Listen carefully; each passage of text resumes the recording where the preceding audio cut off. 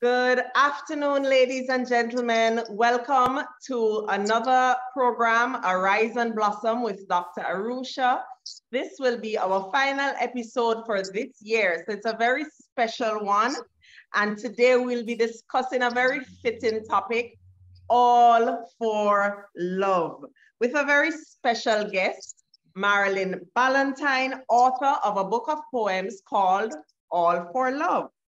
In All for Love, the author seeks to awaken readers to the essential role love plays in human life, be it love of country, love of the environment, love of neighbor, love of foreigner, love of self, love of animal, love of deity, love of creator.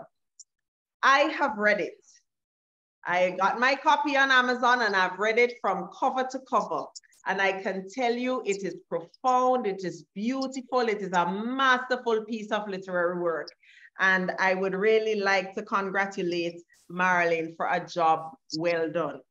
As usual, we will discuss the topic, we'll discuss her book and more in the interview segment.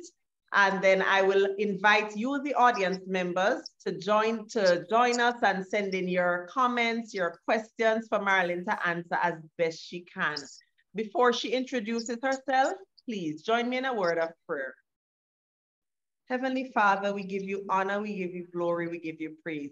We thank you for another day, Lord God. We thank you for the gift of love. We thank you for showing us, Lord God, that you love us so much that you would send your only son to die on the cross so that we may have everlasting life. Lord, we know that you have commanded us to love you with all our heart, soul, and mind, and to love our neighbors as we love ourselves. Lord, give us a deeper love, Lord God. Give us agape love. Lord, we want to thank you for Maralyn and her family. We pray a very special blessing over them. We thank you for the audience members, Lord God. You know each and every one of them by name. Help them to experience your love, Lord God, in new and profound ways. Help them to share love freely with others, Lord God. Lord, we give you this afternoon's program, and we give you again all honor, glory, and praise in the precious name of Jesus. Amen. So Maralyn, over to you. Please tell us a bit more about yourself, where you're from, and whatever you want to share with us. Please go ahead. Well, first and foremost, thank you very much, audience and potential readers of this book, All for Love. Thank you for spending some time with us today. I am Maralyn Ballantyne from St. Vincent and the Grenadines. I was born here. And in Vincentian dialect, we like to say, a Vinci to the bone. So I'm a full Vincentian. Wherever I go, I'm a Vincentian. I've traveled widely all over Europe, never forgotten my roots. So that's it, basically. My dad was a pharmacist. For the older generation, they'll remember Crichton's drugstore in Kingstown. And I knocked about there as a child with him. So I grew with that love for ordinary people and love for politicians in high places, because he was a founding member of Mr. Milton Cato's party. So you understand the background. It was an ideal one for becoming a poet. I could touch from the sky down into the earth, and that's a good thing. So to the audience, I say that's basically where I came out from. I went to prep school, in case they're Vincentians listening, they'll remember me as Maralyn Crichton. At prep, I got a town board scholarship to the Girls' High, and from there on, went on with Arusha's beautiful mom to be sixth form students. And we both did poetry with Mr. Leroy Mulrain, Folks Mulrain. We did poetry together with him. And I was very motivated, and thanks to my friendship with Arusha's mom and our other friend Bernadette Burnett, we looked at a lot of poetry, and I always felt one day, maybe one day, I would produce a book. So that you would hear about later on. I think I said a bit about my early, and to continue to say that I went off to university. I wasn't even 17 as yet. My dad had to sign something. I got a Canadian scholarship and I was doing literature, but I met Vincentian Prime Minister, Dr. Campbell-Chambers. He was a lecturer then, as was the Prime Minister's son's his wife's father, Professor Neville Duncan. And they both got me into the politics department. So I changed from literature. And so I didn't really learn as much about poetry as I should have. That's the irony. But I learned a lot about politics, global politics, and law. And later on, you'll come to see that after I worked for a number of years with the United Nations Economic Commission, I saw a way doing full-time law, if even I didn't intend to practice, could help me to be performing at a higher level in my job. So I went off to England, I did a whole law degree and a bar. And here I am today in retirement as a poet. So I think I said enough. Wow. And I want audience to have a good takeaway from that. So they see where I'm coming from. I'm coming from a very, very early entry into the world. So I observed and wrote some journals, and my poetry reflects that early entry into life, into womanhood, being a responsible adult, observing, but it gave me a lot of material. And it's out of that, as you would come to hear, came the poems. Wow, wow, wow, wow. A lot of experience as you share, and it warms my heart to hear that you studied poetry with my mom in sixth form. Wow, interesting. God doesn't waste any talent, eh? So what you mentioned some of it, but if you can tell us what really inspired you to write this book, All for Love, and tell us a bit more about your book and the significance of the title that you chose. Right. Well, when COVID came upon us, like so many other cases, you sort of, as we say in the nautical terms, you shift up. So my daughter said to me, a friend had a birthday party here for me in the March, the very month that COVID came to St. Vincent. March 7th was my birthday, and that was the day of our first case. And it is of relevance with what I'm going to unfold. So on that day, wonderful birthday party, and we went on, a lot of us, to an art show. Here in St. Vincent, we have the ULO Art Center. It's a wonderful place. For those Vincients who are in the audience, check out ULO. A lot of good art, or people are, as you know, artists. So while they, a very long-standing friend, she's actually my neighbor from before my daughter was born, introduced me to two people and said that they were publishers. And she knew that ever since she knew me, I had an interest in publishing, not only poetry, prose as well. And she said, Maralyn, they live here and everything is done. It goes on Amazon. It's a good opportunity. Don't start, looking around. Go with them. And the seed was more or less planted there. Yes. And when we got home that night, my daughter said, I just saw that we had our first COVID case, the 7th of March, Saturday, came in a young lawyer from England, and she had COVID, unfortunately. And that's where it started in St. Vincent. And my daughter right away said, Mommy, I'm telling you now, I do not want you returning, because I had been living for 15 years in Miami and working there. I do not see you in the workplace. So you know the balance. So I said, well, I can occupy my time. And honestly, it's like God took it in his hands, the hand of God. And I swear to you, she set up everything, the computer on a terrace, so I have a lot of air. And well, imagine it, sitting there, and I had all the material already in my head. I had come from Miami with a couple of poems, which we'll come on to, in my head and in my notes. And every day, from that day forward, that was from, say, March 8th, I started the computer and I wrote. And by December, here it is, by December, I said to my daughter, I'm going into town to buy a folder. What for? for your gift. I'm making your gift. And I made this myself. They're all typed up with an index. And this was her gift. And when I put it in her hand, she said, you know, before Daddy passed, he said, you must publish your mother, you know, you must, because he loved some of these poems in All for Love. He loved them. And said, you must publish your mother, you know. And she said, you know what, Mommy? You met those publishers, we're going to go with it. Wow. So this is the homemade book of 100 that I handed to the publishers. And when they came to me and they said, they have 54, because I spoke about this All for Love, which will come to hear, my daughter chose the name of the book. She said that since I knew you, all my thinking of you is that you cook with love, you give the shirt on your back with love, you never grab for yourself, you always, you never ask Daddy for anything. You're honestly, Mommy, I'm so impressed with you. You are love itself. And I say, God is love. Wow. So it's 54.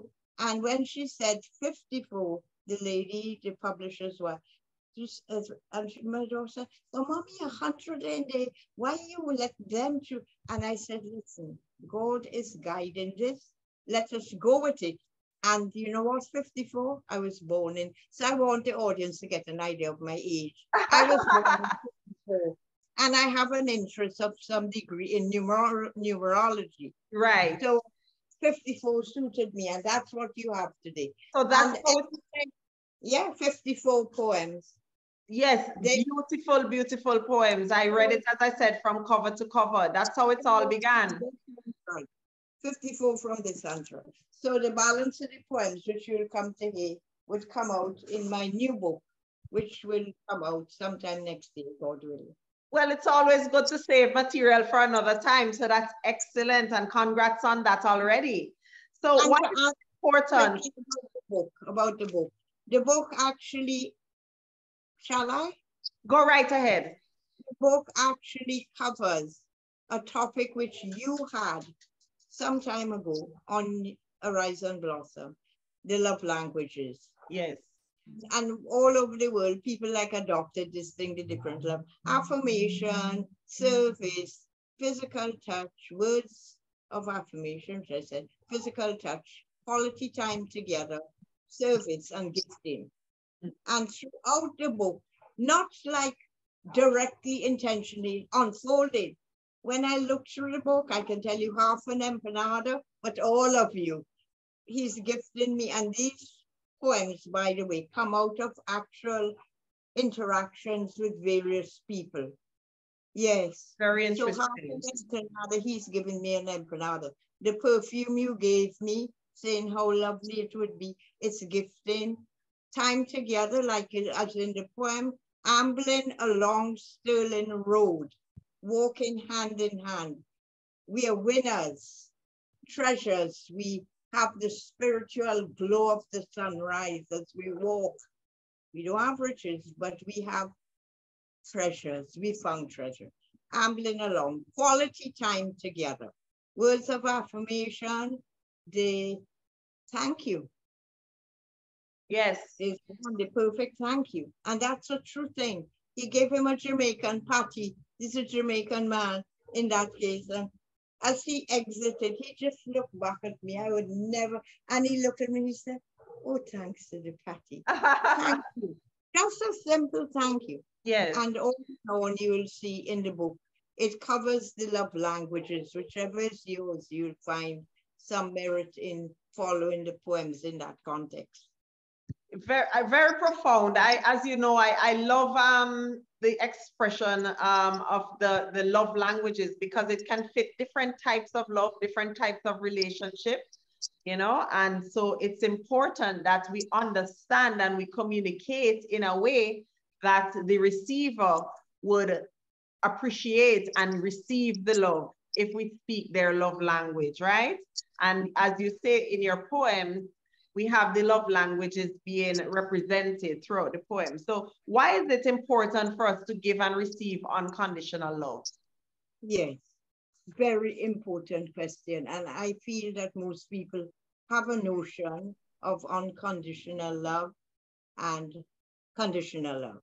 Mm-hmm. So basically, I mean, we are not therapists and we are not here to get into the nitty-gritty of Right. every psychological, but generally, broadly speaking, I think we can all agree, and I would love the audience to think of maybe asking something about this. Unconditional love would be where you are given freely. You are not given because you are looking to get something back.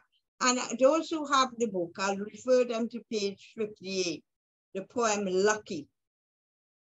And that is an example of unconditional love. Also the poem on page 54, called Mother. Mother, unconditional love, symbol of love, of angel on earth, angel in heaven, symbol of unconditional love.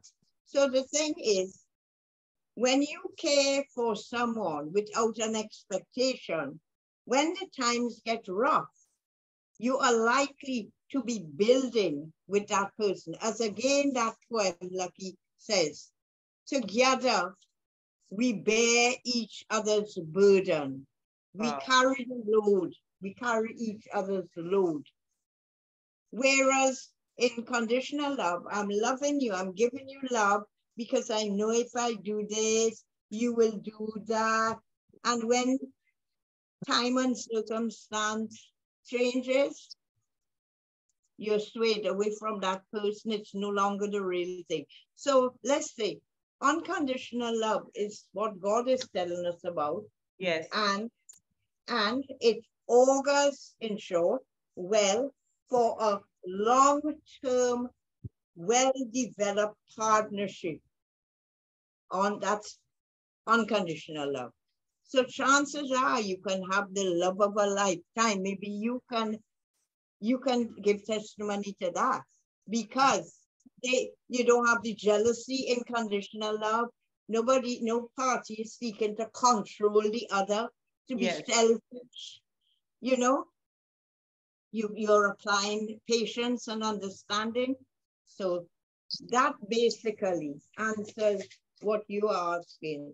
And I even came here equipped with the verses in Corinthians and so on, but that's not my role today. But I have them handy. Just if at the end, I might just mention one or two. But we all, I think, read our Bibles. My Bible is always with me, this beautiful one that some friends gave to me and my daughter. And God is love. And He said we must do things lovingly, with love. So that's it in a nutshell. Yes, I love that reference to 1 Corinthians 13. As you say, unconditional love is giving love without expecting anything return. And it is loving no matter what. No matter what the outcome, we still love, as God showed us, you know. There is nothing that can separate us from His love. And we have an explanation of what love is, as you say in 1 Corinthians 13. We know about love is patient, love is kind. Love should be shown without pretending. Yes. Romans 12:9. Yes. That's very, very profound. Very profound. Yeah. Very profound. So what are some of the unexpected things you learned while putting this material together in All for Love?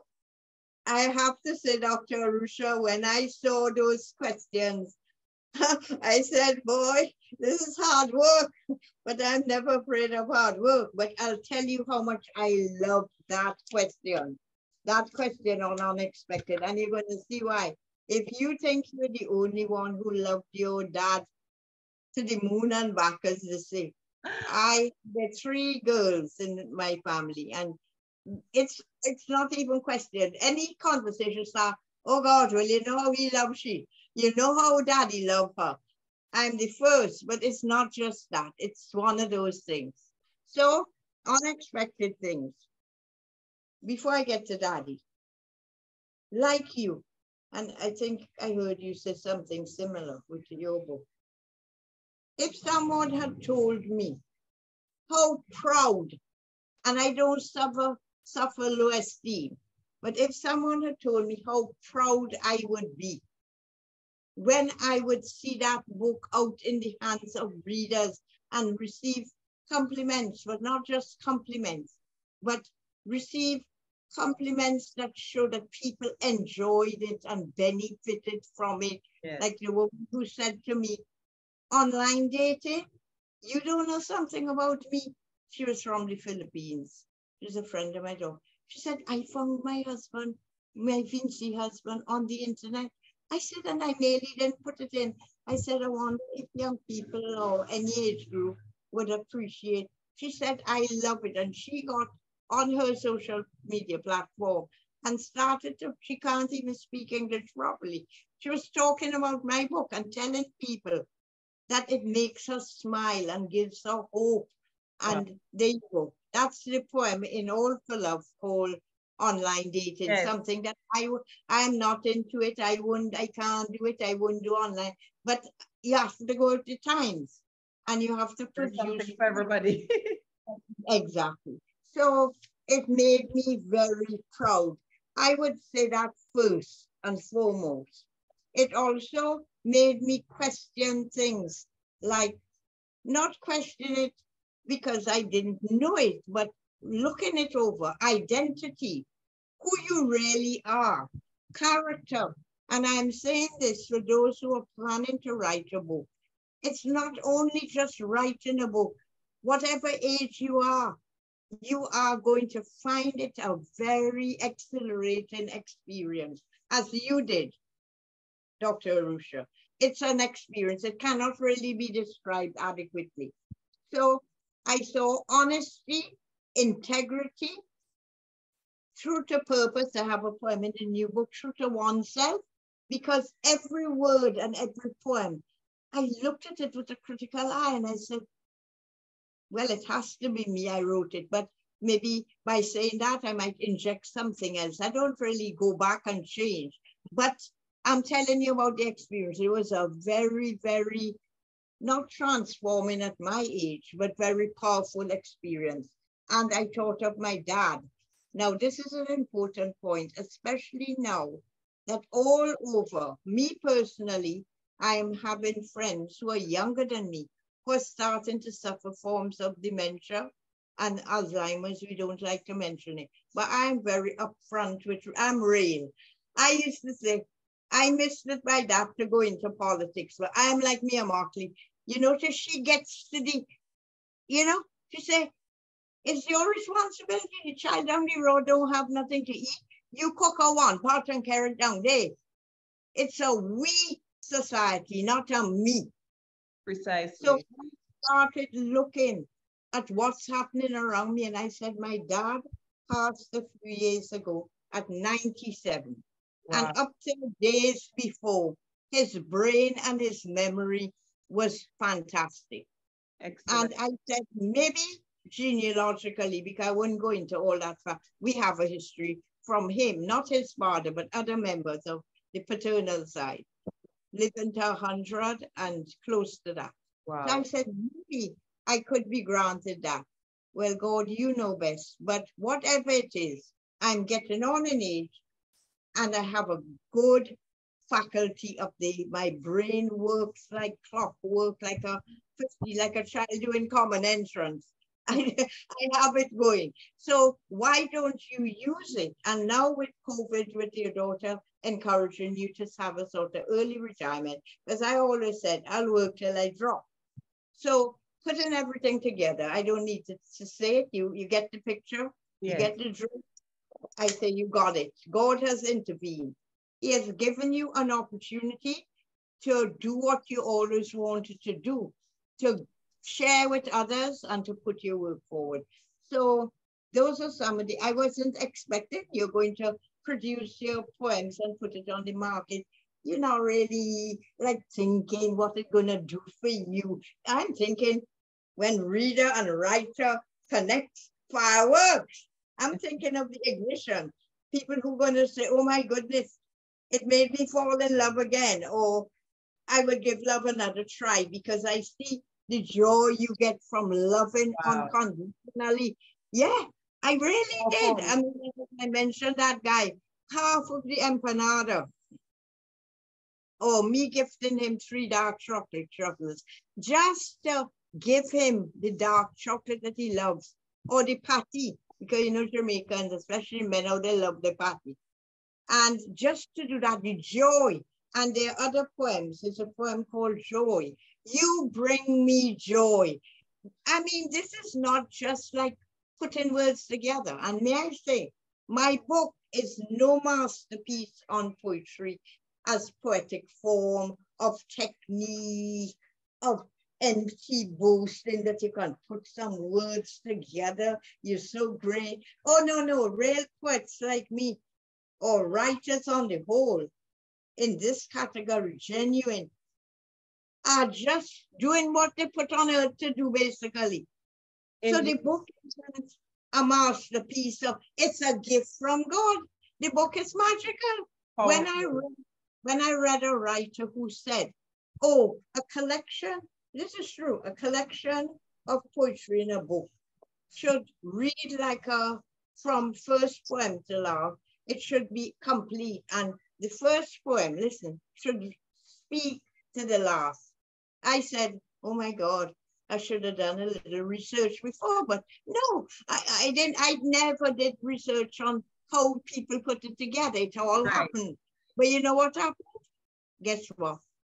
The first poem is called Photos, and it's viewing the whole album to avoid depression. And it's kind of speaking, somebody has gone, but you familiar facial expressions, these photos are inhabiting my mind, where they find a secure home. And photos in the air like celebratory balloons. And when you see the last poem, which you have a brain on you, or something connects us. Well, your dad was my neighbor. I saw your dad cook boiling, and my mother comment out, Tia, you see that man? Now that's a man for you. That man goes down early and gets fish and comes back and cleans them and peels the banana and makes boiling, not for himself, for everybody. Yes. So anyway, enough on that note. I think I got my point across. Yes, so, powerful. I can see that, you know, it was really powerful, as you described it, a powerful experience for you in putting this work together. So let's look at photos spoke to pandemic, because pandemic, I'm not going into it because you have a question on it. Sure. So I'll wait to go on it. Sure. And let's look at the poem that you have, Love Challenge, on page 10. Explain to us what you believe are some of the challenges of love and how you think these can be overcome. Well, the audience is a real audience. They're human beings out there, and they know what those challenges are. But commonly, here in the Caribbean, there would be things like substance abuse, one party having usually, sadly, the male having a poor perspective on women's rights and the role of the woman. But I'm not, stressing that. It could be things like that. That could be challenges. Of course, there are things like even financial challenges. Let's face it. Those are real things. Poor communications, where one party is more introverted and communications just do not get off the ground. Level of education don't mean communication. You have highly educated people who sometimes voluntarily tell you, we don't communicate well, that's our problem. It's nothing to do with education. I mean, could be, but not always. But I want to refer to Michael Jordan's statement, because we all know Michael Jordan. Obstacles don't have to stop you. If you run into a wall, you don't just stop. You start looking around. You can't break it, but you might be able to climb up and climb over, or you might find you could go around it. So this is what I'm saying. Don't give up. You have obstacles in a relationship or a friendship that's not going so smooth. deal with it. Don't give up. So that answers it. Powerful. And the poem speaks about that. Yes, yes, powerful, powerful. So you mentioned some of the challenges in love that can be substance abuse, a poor perspective. We never want to mention it, but I can speak to that. Infidelity can really... Infidelity, yeah. Hold on or to give up. You know, Yes. there comes time, you know, you can't deal with it. And I know for the men listening, it could be a woman, for whatever reason, going out of line. So infidelity could be a love challenge, and the man could be, you know, I want to be inclusive of men in this topic, could be thinking, shall I hold on or give up, as the poem said, continue wearing a smile, keeping, you know, don't rock the boat, or get real and face it. And usually it is to get real. There's another poem that speaks to the challenge. It's called Not an Argument, but an Experience. Mm-hmm. And it says, we bring to the table different perspectives. Yes. Don't rush into it like a mad dog. Yes. Apply conditions. We come back to the topic of the book, All for Love. Yeah. And back to unconditional love. Yes. Because when God is in the package, you're going to find, you know what to do. You turn to God, you look at how he operates, you know how to face the challenge.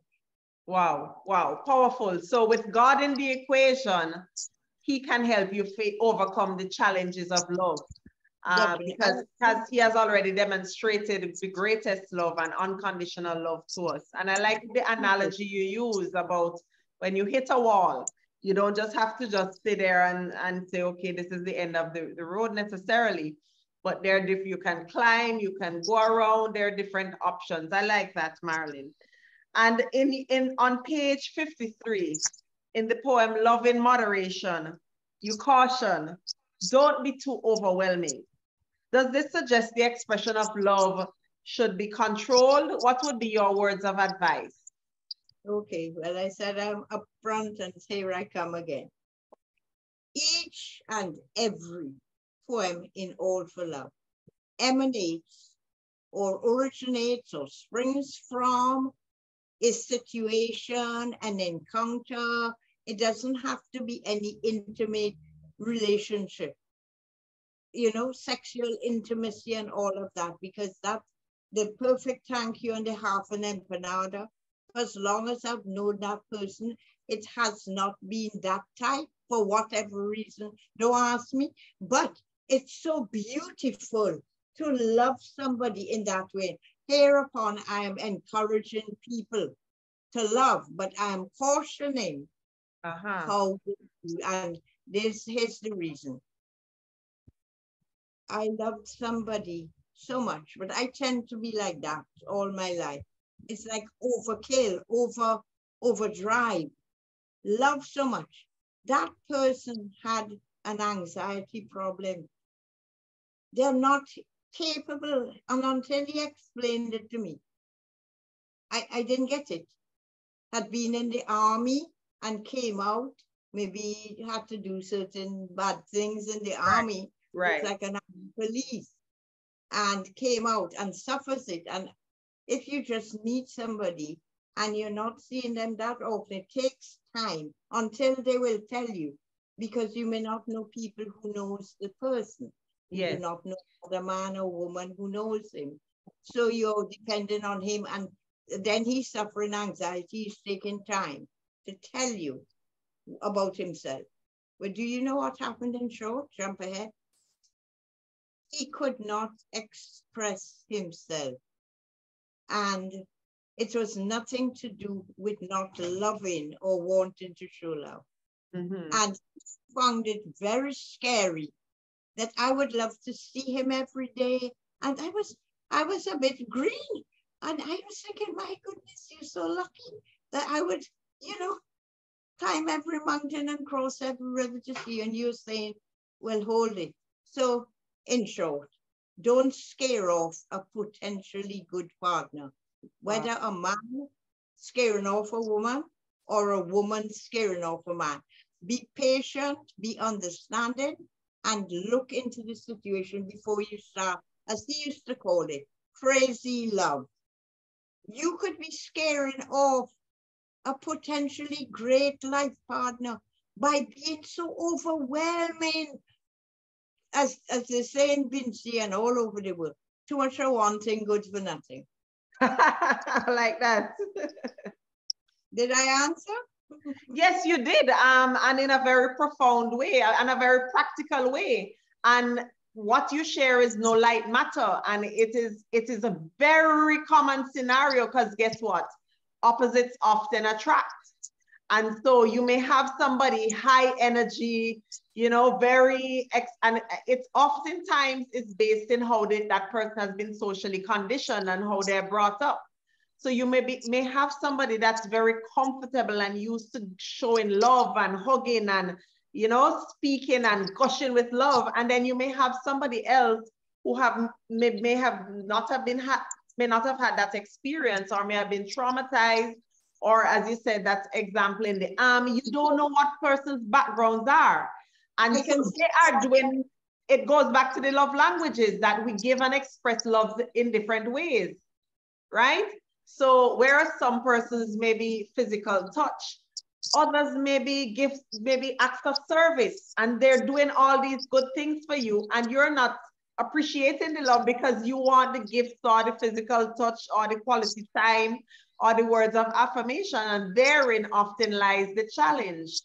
As you say, try not to be too overwhelming, but try to understand how the other person receives love, so that you can communicate effectively. Because if you're speaking Spanish and that person understands no word of Spanish, all the lovely words in Spanish you're telling them is to no avail.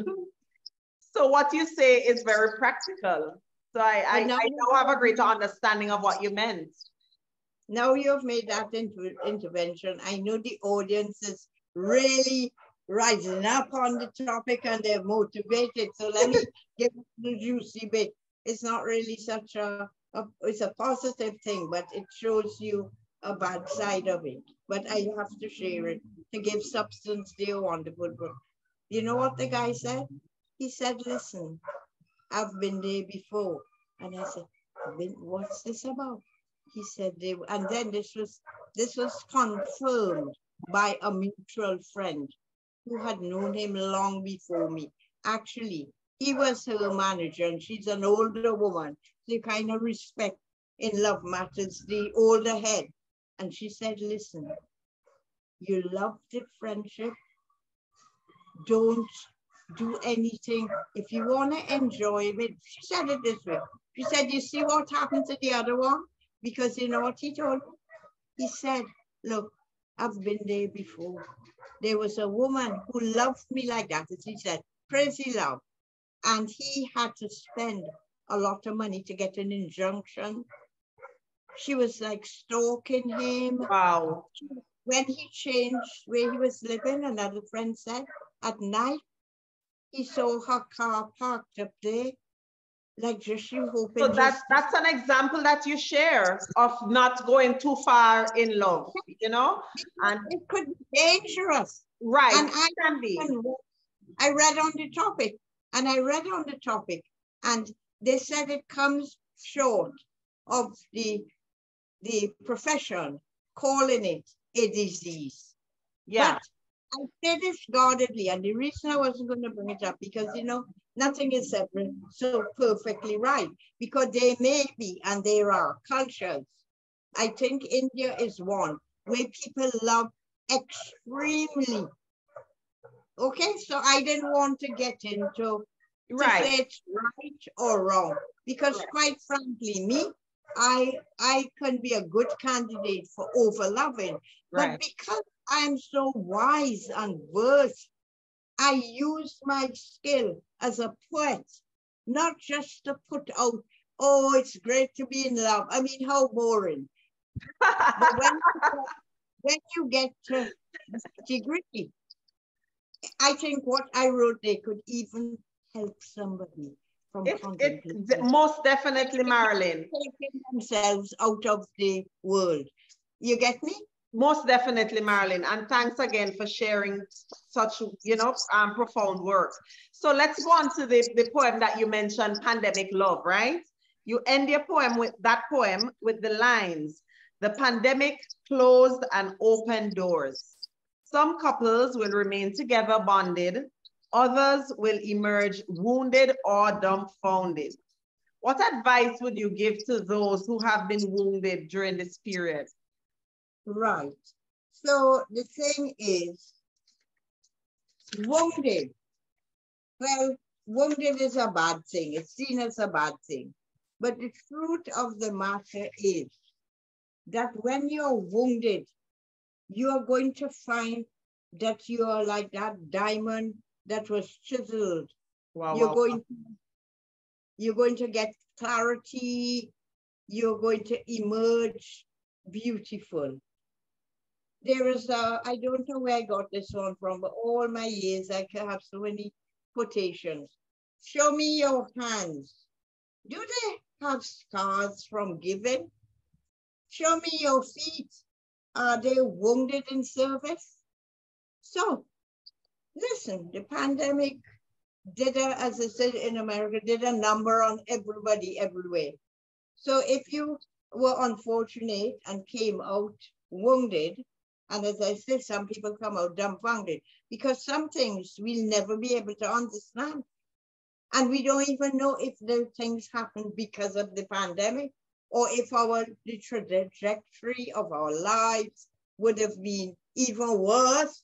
Nobody knows for certain. Precisely. So, right, all I'm saying, you come out wounded, believe in things like reassurance, trust, and honesty.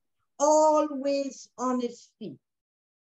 Be true to yourself, because you might be saying you're wounded because, during the pandemic this, and he didn't try to help you, and you could be going on. And if you really sat down and got honest with yourself, you might find that you really didn't do much yourself.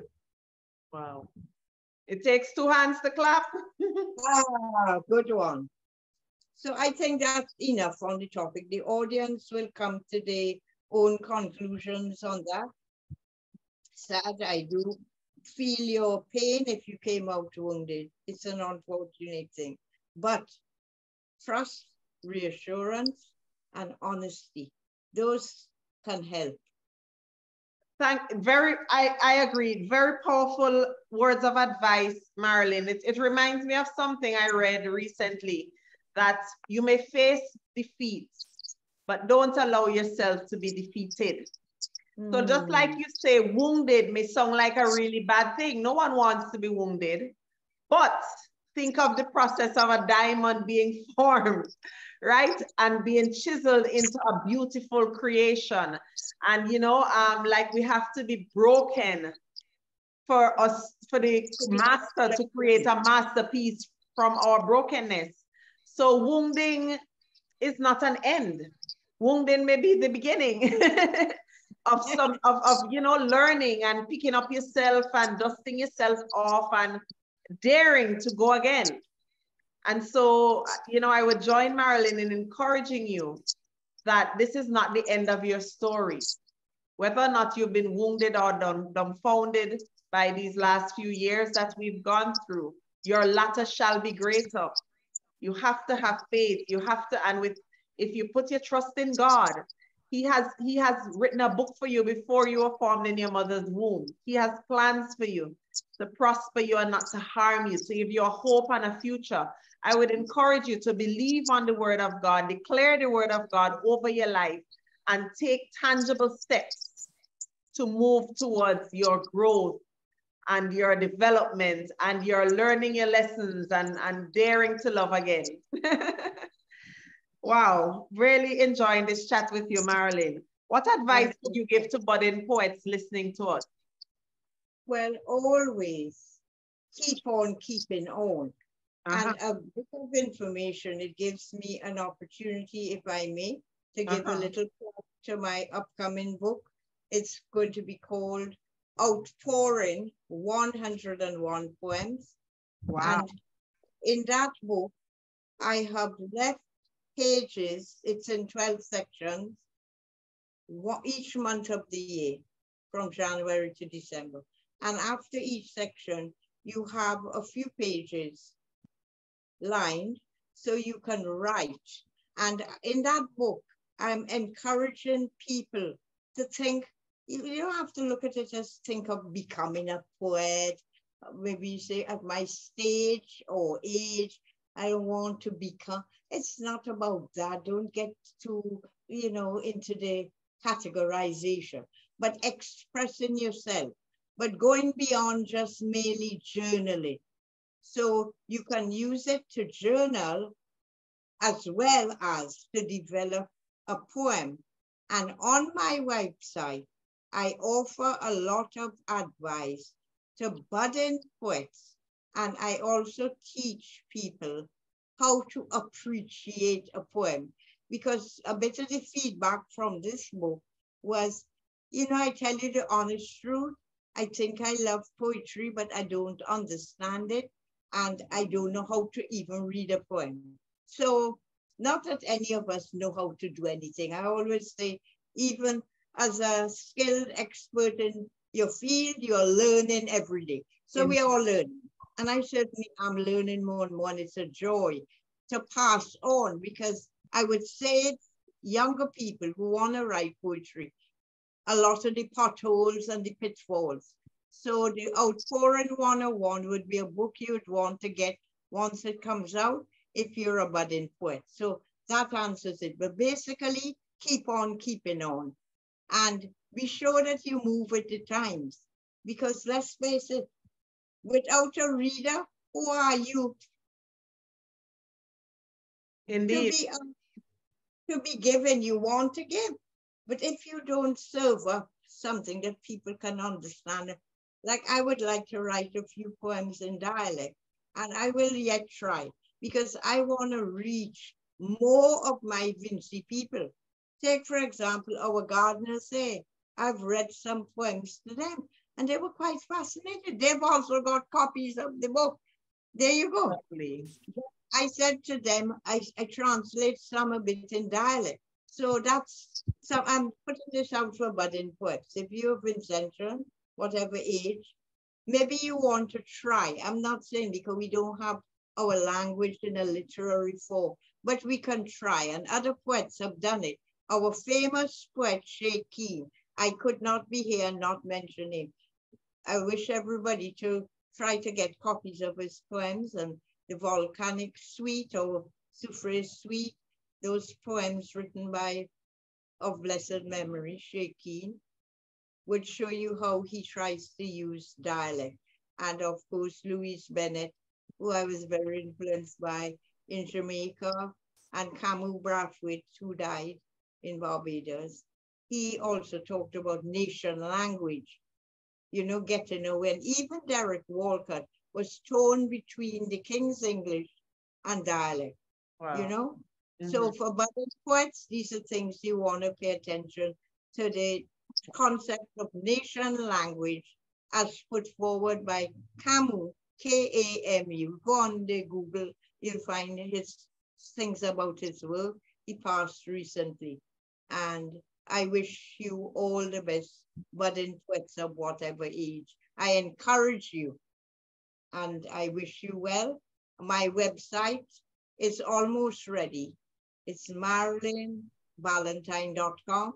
And on that website, you'll be able to read my poems. I love to share, and you'll be able to maybe see some videos with me reading my work, other people reading it, and get tips on how to approach poetry, both as a reader and a writer. So we're looking out for that website, maralynballantyne.com. And so speaking of that, so where can persons purchase your book, and where can they follow you to get more information about when your other book is coming out? Where can they hear you read poetry maybe? Where can they find out when your website will be ready? How can they get this information? I would say in the new year, the website is, I don't want to say it's ready, it's almost ready. Right. I've done my part. So in the new year, I would hope that January 1, if you Google maralynballantyne.com, you'll be upon the website. There will be an icon, purchase book. You can go, if you will purchase it through Amazon on my website, or you can go straight to Amazon. It will be there.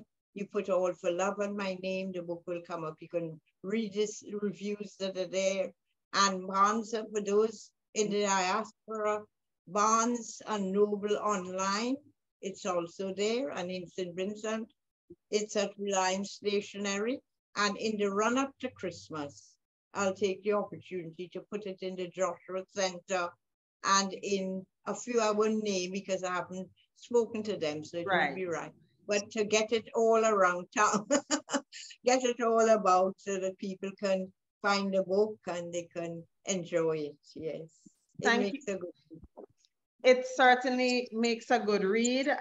These poems are really delightful and they really inspire. And so I really thank you once again, Maralyn. One more thing. Sure, go right ahead. To write down. And so, my dear, I am not famous, but thanks to technology, if you just Google Maralyn Ballantyne, you'll see pictures that make me look better than I really look.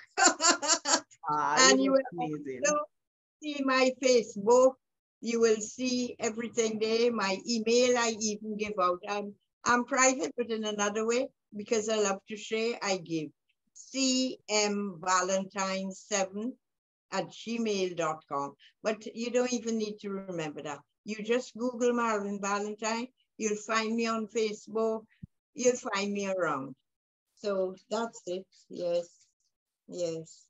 Thank you so much. So audience members, I know you've been very patient and I hope you've been liking and sharing this program because we've learned so many powerful nuggets and it really has been a delight. I would like to acknowledge Mandela, my sister in St. Vincent watching. Thank you, Mandy. Melissa Crichton Ballantyne is watching. Auntie Claire is watching. Mandela says, good afternoon, Dr. Arusha and Maralyn. Good afternoon again, Mandy. Marlena Joseph, thanks for logging on again, is watching. Michelle Peters from Grenada is watching. She said, good evening from Grins. Cicely Joseph Johnson, welcome, welcome, is watching. Paula Janas, thank you for watching. My brother Bantu in St. Vincent. Joan Moore is watching. Yolanda Andrews Burke has joined us. She says, congrats, Maralyn. And she says, it is a tragedy written in Black verse and is an attempt in part to reinvigorate serious drama. Sonia Leslie, Auntie Sonia is watching. Denise, my sister in Canada, says great conversation. Anesta Dacre is watching. Thank you so much. And Genevieve Miller-Pow is watching. And let's see, I don't think I've missed. So if you guys have any questions, you can feel free to share them for Maralyn to answer or any more comments. Do you have a favorite poem in this book, Maralyn? Anything else you want to share with us? Yes, I do. It's very short, so. Because you can feel free to read a little, probably a verse of one of them. Yes, yes, yes, yes.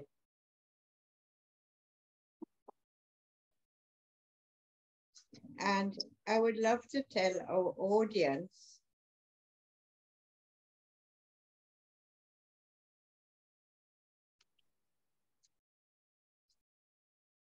that, well, I think I said it before, each and every poem comes out of a situation, okay? Something that actually happened. So on page 40 is the poem. At first I called it an Easter vacation in Barbados, but then I said, that sounds so plain. And I came up with this, and I'm sure you will agree, this really sets it apart. Mind as film, poem as photo, word as truth. And the person, the subject of the poem, the gentleman, he's Jamaican too. See, I seem to have so many Jamaican men and women friends. So to all you Jamaicans out there, hi. Michael Manley said I was an honorary Jamaican, and so did Edward Seaga. So maybe I am. Anyway, he is now blind. So this is why the poem begins. If there was a photograph, I would place it on your plate, but you would not be able to partake. You see, because he can't see, okay? How fortunate our times together remain indelible, engraved on my mind.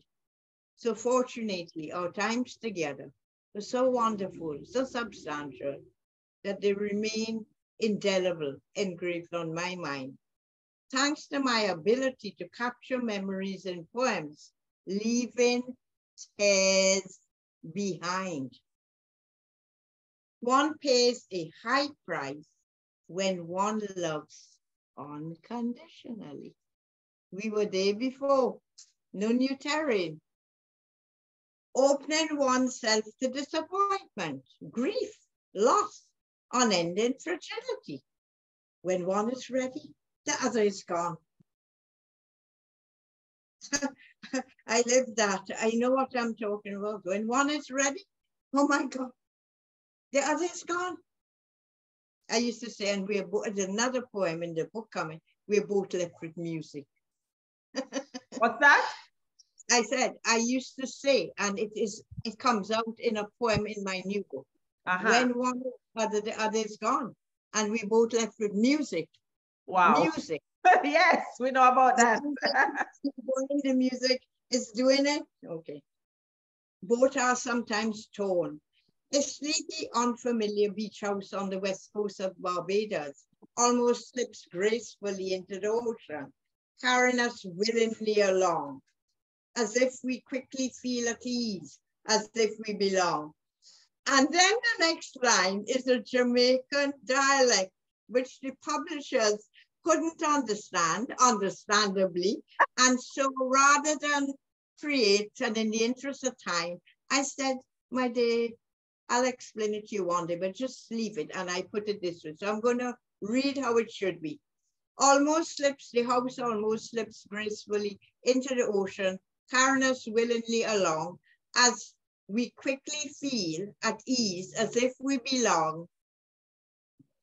Tanina we own yard, Tanina yard.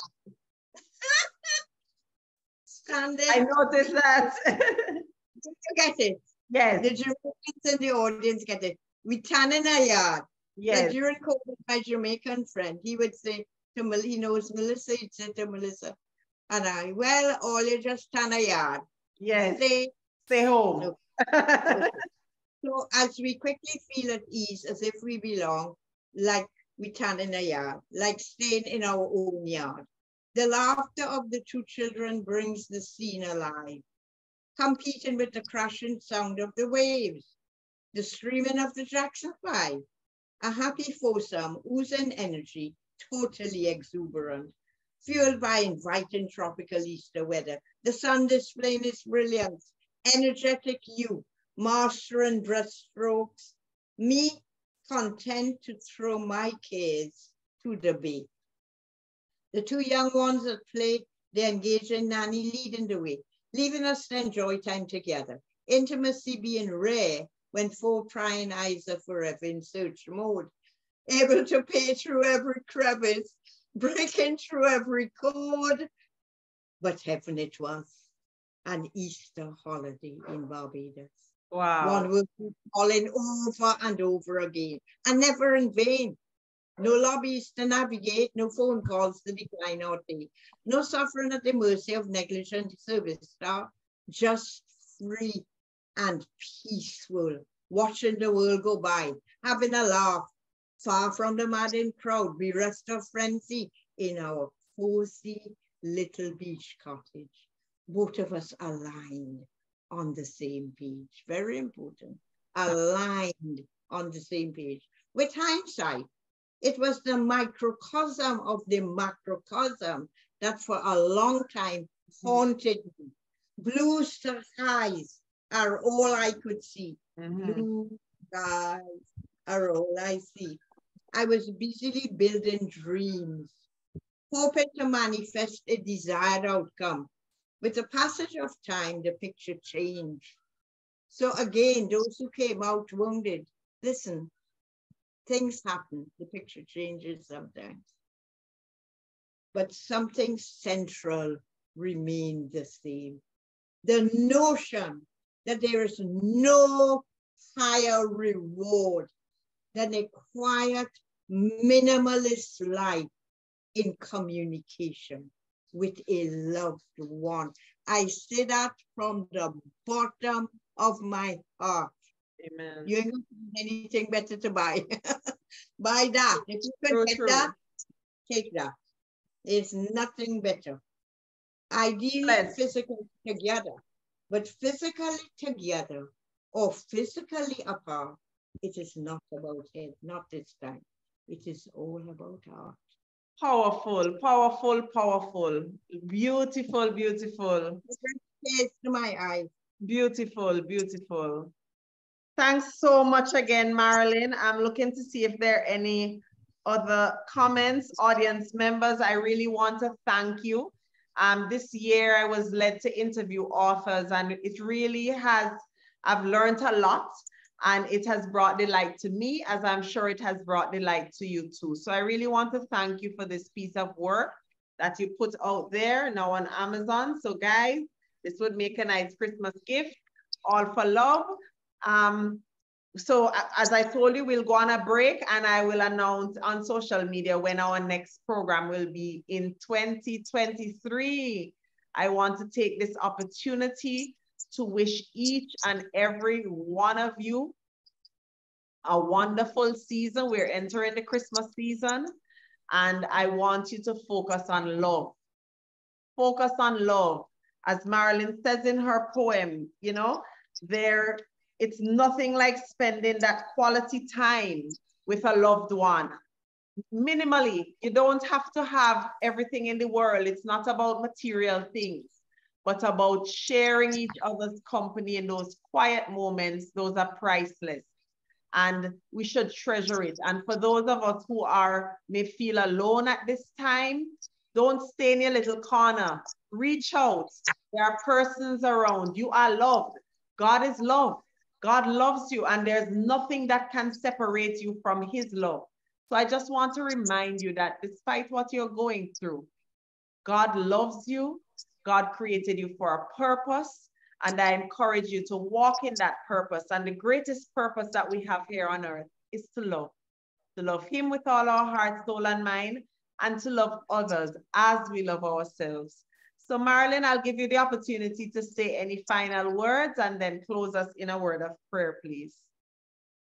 Well, a big thank you to everyone who joined us. And I am really looking forward to hearing from some of you when my website is launched early in January.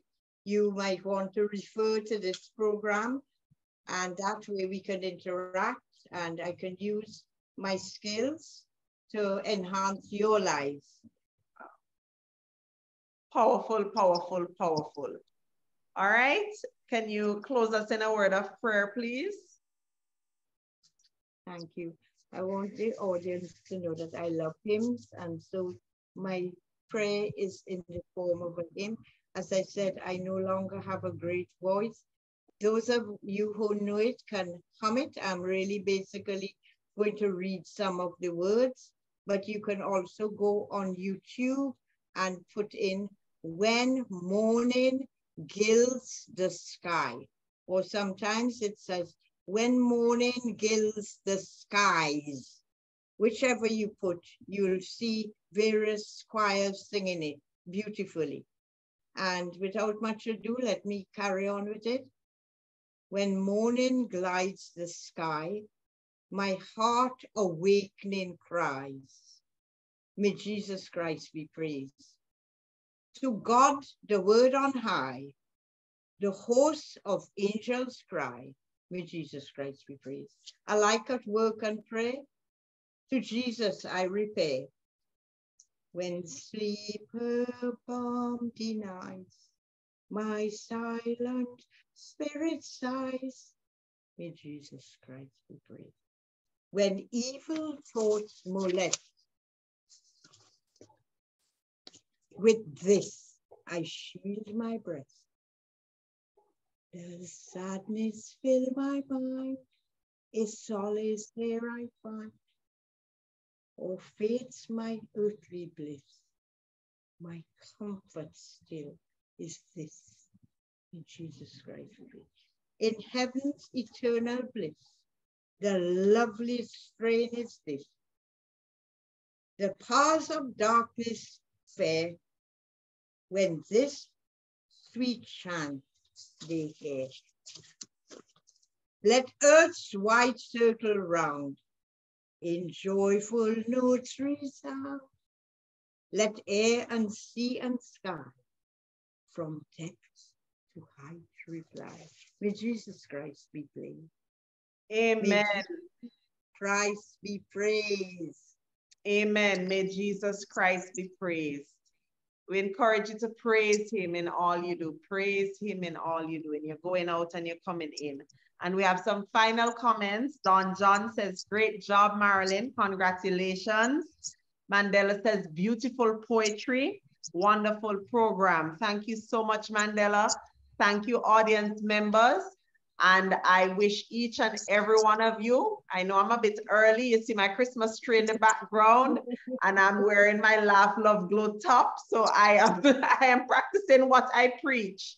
And I really wish for you all a wonderful and powerful end to 2022 and a bright and prosperous 2023 when it comes. Thank you so much for your support. Thank you so much for listening. We do this all for love. One love. And until next time, keep blossoming. God bless you all. Thanks again, Maralyn. Thank you.